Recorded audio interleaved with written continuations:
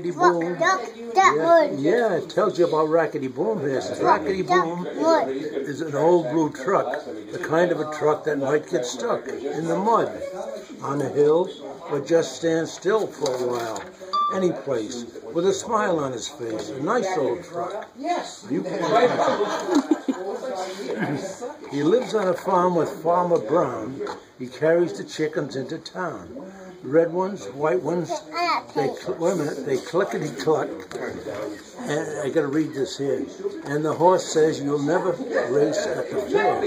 You'll be the slowest racer there. Giddy up, rackety, go, go, go. My hands, my horse and saddle, you're certainly slow. Now it says over here, this is the blue truck again.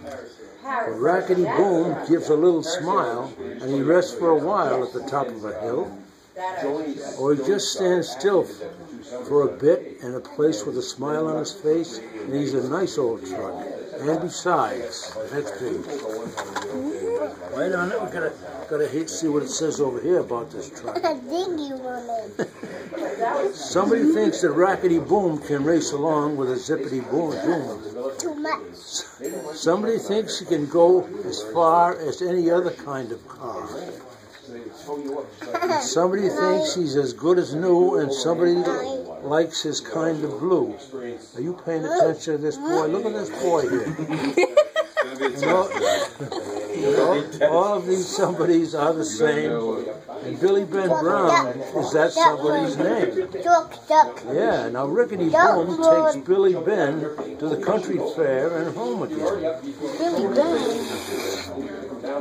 Now we got another page here. Who is this? To the lake for a swim.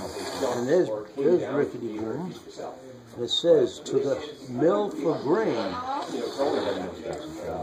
Rackety Boom carries Billy's mother and Billy's dad and his little brother and a picnic lunch and a ball and a bat. Farmer Brown lies down.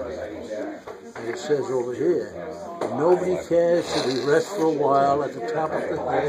He just stands still for a bit, any place, with a smile on his face. He's a very nice old truck. You choking? No. And